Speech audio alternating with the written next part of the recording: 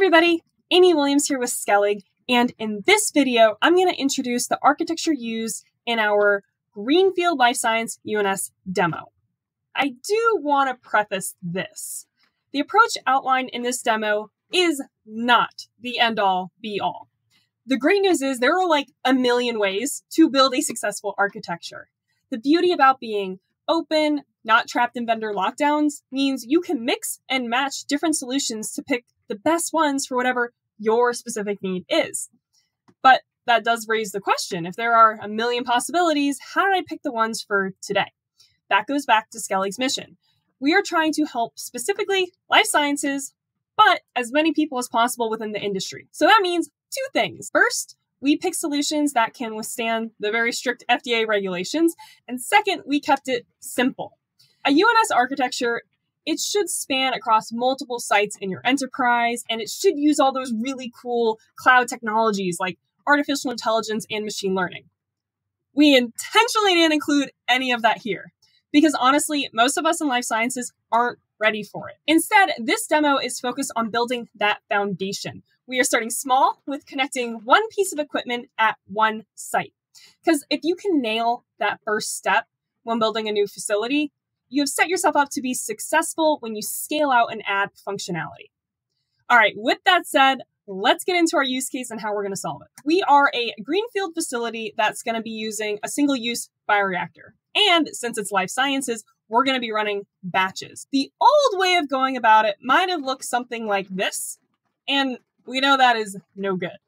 As a quick recap, this architecture relied on those discrete connections shown by the blue arrows. So basically, one system only sees the data that it is directly connected to.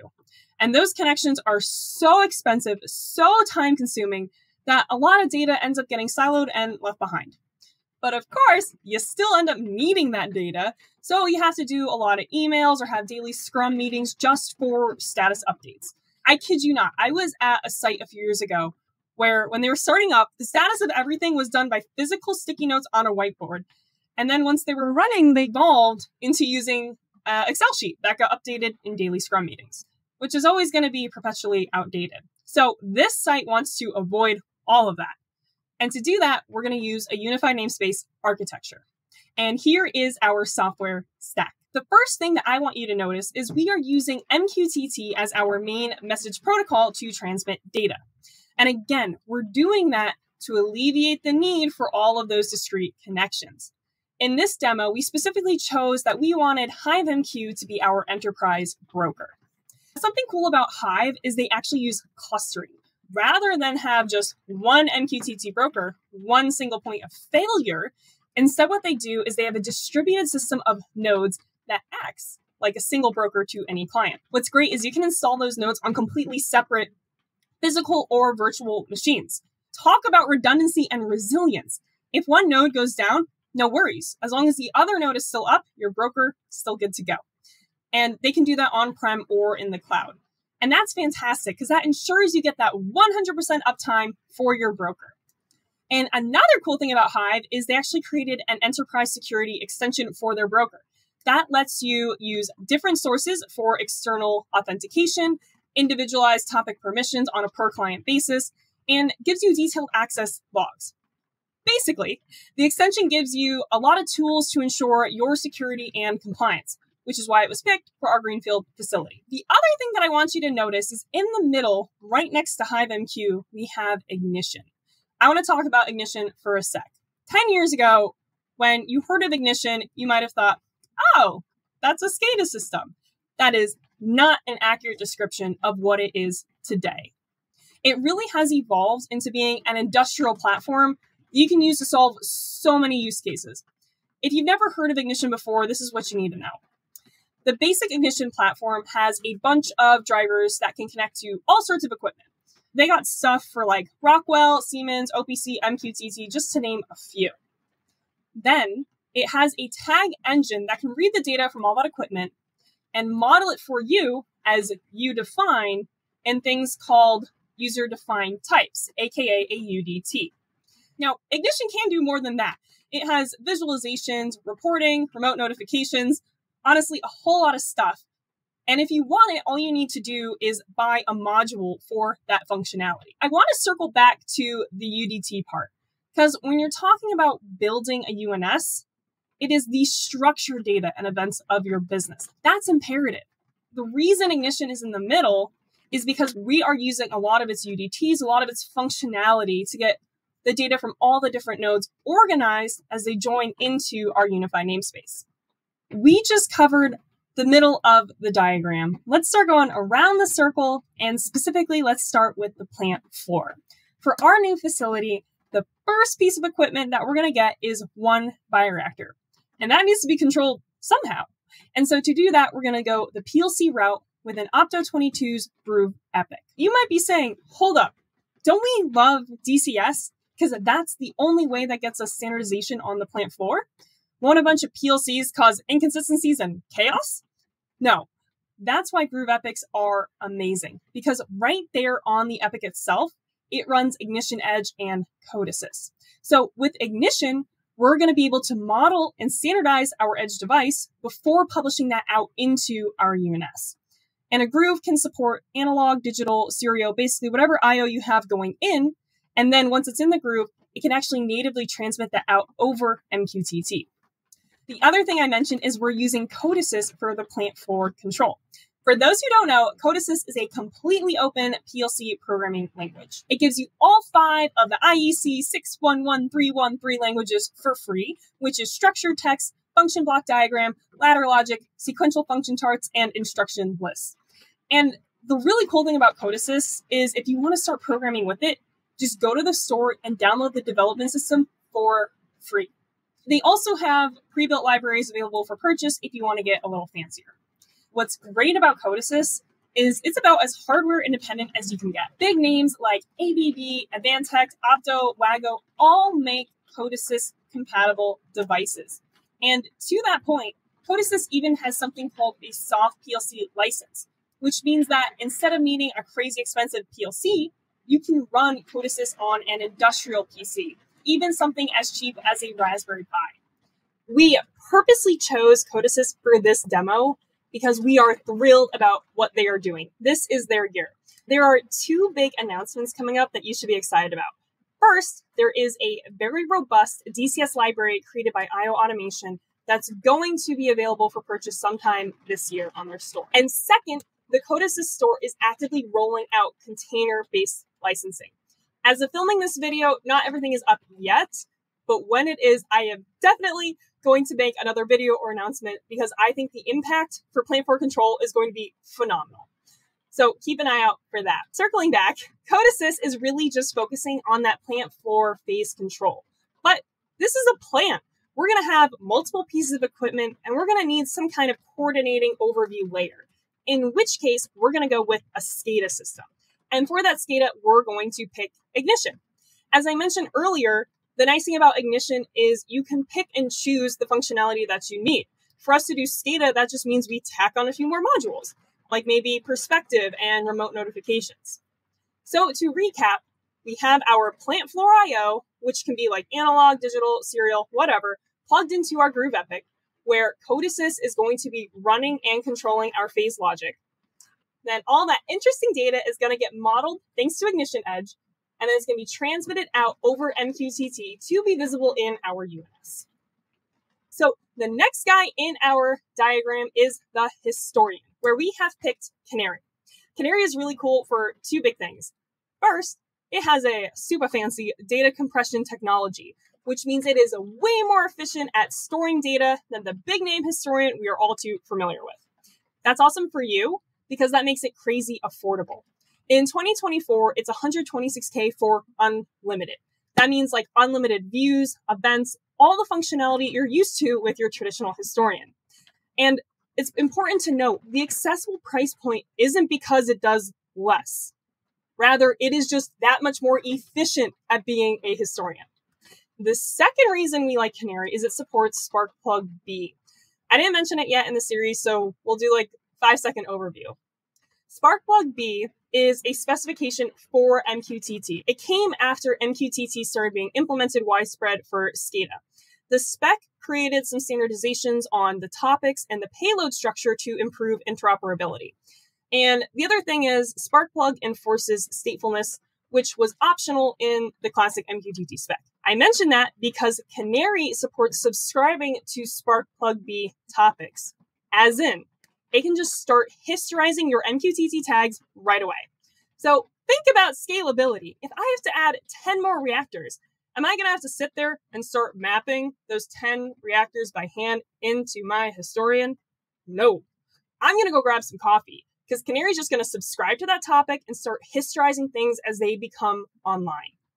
It's also worth mentioning, too, that the Opto22s paired with Ignition and a SiriusLink MQTT broker with Canary is the combo used in the 2023 Firebrand award-winning Life Science UNS project led by Josh Glass. The next thing we're going to talk about is the batch engine. And in our demo, we're going to be using the Sepasoft batch engine module. For those who don't know, Sepasoft is a company that makes additional functionality as extensions of Ignition. It makes more of those modules. And in this case, we're picking just one of their modules, which is the batch. There are a few reasons we like it. First, the module adheres very closely to ISA 88. It supports digital batch records, electronic signatures, basically all the stuff we're used to expecting with a batch. However, unlike traditional batch engines, it is open, and that gives you flexibility. As long as your equipment can connect into Ignition, this batch engine will treat it all the same. If you really wanted, you could use a combination of GrooveEpix, Rockwell, Siemens, all within one recipe. And the second great thing about openness is it allows that batch data to be exposed and freely published into my UNS over MQTT to build that full context. Next thing that we're going to talk about is the data analytics, where we're going to be using Flow software. What's really cool is Flow can subscribe to data from the broker, but it can also connect directly into many other sources of historical data, such as Canary, SQL, OPC, UA, DA, etc. And once it reads that data, it can do calculations for key process indicators, KPIs, even give you predictive analysis, remote notifications, and provides a web page-based visualization to display all of that computation it did for you. And of course, icing on the cake, it will gladly share all of that data, all that modeling back into my UNS over MQTT. The reason I personally like Flow is it allows you to make models for your calculations so they scale. And then when you're actually using the software, it's low code. It's basically just a lot of dragging and dropping, very easy. So stuff that normally would be really frustrating and time consuming can take like 5 seconds. Here's a quick example.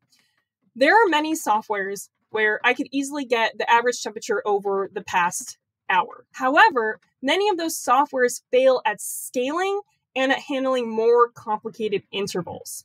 Let's say I want to take the average, not just for the hour, but maybe the day, or the week, or the month, or by operator shift A, or by batch, or just when pump Z is running.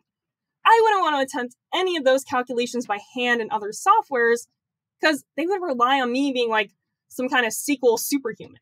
Versus with Flow, I don't have to think twice about it. It's literally drag and drop to apply whatever interval or event I can dream up. That's why we're picking it for our data analysis in our Greenfield plan. Another thing though, because Flow deals with historical data and it actually provides some of that historical calculation modeling, I actually see a huge use case for it for legacy facilities, especially those guys who have Delta V. If you guys think that is something valuable and you want to see a demo for it, let me know and comment below. The next notch is our ERP. Now you'll notice there is no software listed here, and that was intentional. This demo is to show an example of how to start, and it is not at the ERP layer. Again, you really should start from the plant floor and work your way up. However, I did want to illustrate the concept of building context from all nodes in your system. So we're going to simulate getting the lot number from our ERP in the demo. If this Greenfield facility eventually did want to connect to an ERP like SAP, they would probably use a Sepasoft connector for it. The next thing in our overview is the lab equipment. Remember in our poor 3.0 land, that lab data was really just a data silo. It might have had a LIMS system, but those are usually pretty locked down. If you want to access data in there, you're going to need a direct login. Yeah, maybe you can share it, but usually that involves exporting like a PDF that has to be manually emailed to somebody. No good. Skellig actually realizes this is a big problem. We run into this a lot. So something that we've developed is this lab digitization effort, where we had a bunch of data drivers to connect to legacy or weird lab equipment. I listed some of the things we run into and had to develop drivers for below. We have OPC, SQL, MQTT, Modbus, Serial, Flat Files, Ethernet, Fieldbus, Profibus, and the list goes on. The point is, even if the market today isn't giving you options for open lab equipment, don't give up. It is possible to integrate that into a UNS. You might just need to get some kind of custom driver for it, though. In the demo, we're going to show that you can take a lab sample from some kind of traditionally closed cell viability analyzer, and then right there at the edge, we're going to model it, contextualize it, and publish it into the UNS, where then anybody can access that data. All right, and then the last thing over here we have is MES. Tulip is grayed out intentionally. It will not be shown in this demo. Instead, it's been moved over to the virtual plant, where again, if you want access, just go ahead and sign up on our website. It's a similar reason as the ERP. When you're just starting out at a new facility, step one should not be MES. You can't have digital work instructions if you don't even know your process yet. But I kept it listed here because I wanted to talk about MES a little bit and introduce Tulip. Again, Tulip is a new technology that I think most in pharma aren't even aware of. Tulip is not like your traditional 3.0 MES. And honestly, I don't even think I want traditional 3.0 MES. Tell me a time where MES has gone perfectly smoothly in a 3.0 facility. Anyone? No. It always seems to be complicated and go over budget. And I think a lot of the reason comes down to the fact that traditional 3.0 MES was the only one who could talk to both your ERP system and your control layer system. It had to do a lot of heavy lifting. There was a lot of scope, a lot of responsibility, a lot of regulatory needs to be met just for that one software layer. In my 4.0 facility, I want my data to be accessible to everyone, so I don't need or want an MES to do all that functionality. Now, don't get me wrong, I'm still going to have the functionality, but why not split it across different softwares who can excel at the need? For example, if I want to calculate something like OEE, I don't need Tulip necessarily to do that. Instead, maybe I use something that's really good at data analysis like Flow. Tulip, on the other hand, is more of a blank canvas where you can build apps for whatever your need is. And where Skellig sees it as being super helpful is in coordinating those manual work instructions and providing paper-on-glass solutions for your operators. All right, so that wraps up the overview of our demo.